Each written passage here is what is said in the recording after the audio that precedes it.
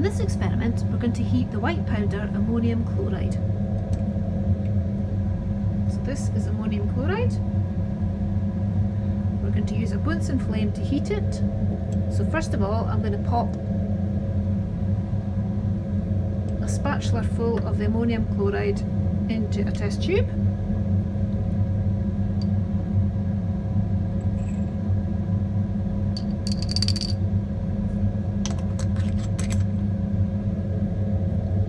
We're going to pop a plug of cotton wool in the top. And we're going to hold it with our tongs. So you can see the white powder ammonium chloride in the bottom of the test tube. We're going to heat it with a Bunsen flame and observe what happens to the solid.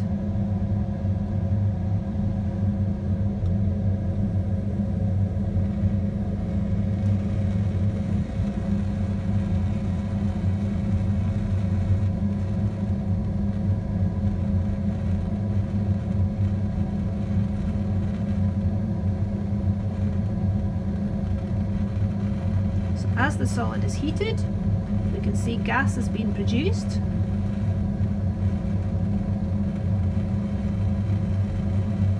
The gases being produced are ammonia and hydrogen chloride.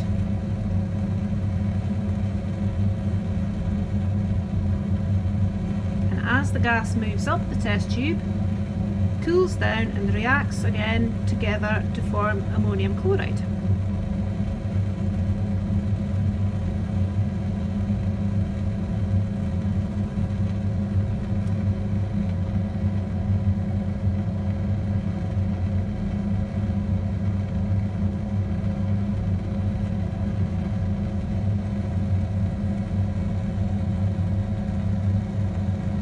So we can see where the ammonium chloride is formed on the cooled glass.